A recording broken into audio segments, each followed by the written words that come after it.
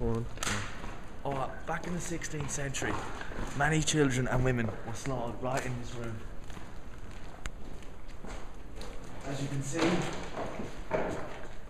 this was put into the women's throat and it was jammed in there numerous times, and then it was taken out of the throat and put up the bum hole.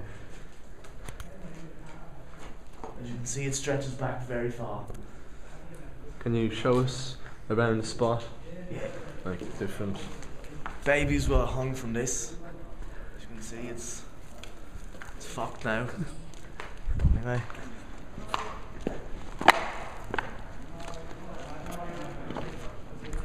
Debris. You can see all the debris along here.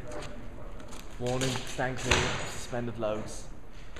Maybe an accident has happened here. That was the owner of this place. He used to live up there and he used to come out and look at all his children work all along here. You see, it can stretch back. Yeah. Look at Joe. Joe!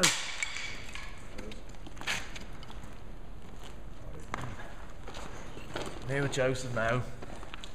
What's going on? He's a historian. Tell him a bit about the place, Joe. Well, this is the factories that used to be used to make fake baby heads back in 1996. And that's basically what it was used for. It closed down about 1989, I say, not too long ago. Like, full asbestos. If this place were to collapse, loads of people would die. Get into your rooms, you know, fuck you up internally. Yeah. Oh, boys, you going up there? Yeah.